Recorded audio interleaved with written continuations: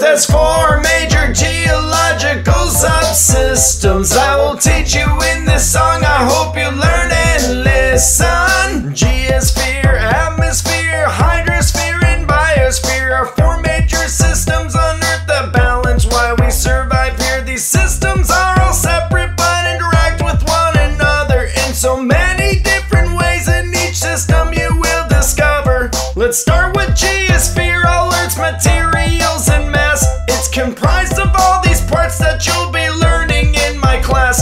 The solid iron inner core is a bit smaller than the moon. The nickel iron alloy outer core is liquid, it is true. The mantle is a layer between the crust and outer core, mostly made of minerals and silicate rock. Let's learn some more. Which brings us to the crust, in which we all play and live on, made up of rock and lots of elements that keep it real strong. Earth has four major geological subsystems. I will teach you in this song, I hope you learn and listen. The atmosphere's the next sphere that we will look at. It contains Earth's air and protects all of us. Now how about that? The atmosphere's made up of 5 layers, now you know. One layer blocks radiation from the sun, it's called the ozone. Let's move on to the hydrosphere, it's a major one as well. It includes all forms of Earth's water, now isn't that swell? Oceans, lakes and rivers and our water vapor too are what make up the hydrosphere. You learn something new. The biosphere's the final of the four major groups, including anything that's living, that also includes you. Microbes, animals, plants, birds and insects alike are all part of the biosphere. That's true and it is alright.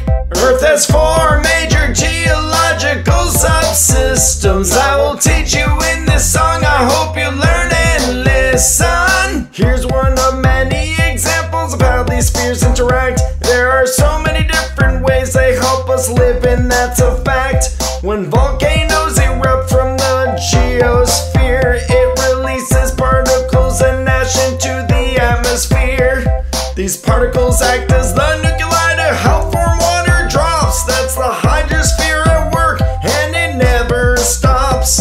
When the rain falls to the earth, this is the hydrosphere, which stimulates plants to grow, which is the biosphere. The plants create oxygen that's released to the atmosphere. Plants also feed animals and humans, and that's biosphere.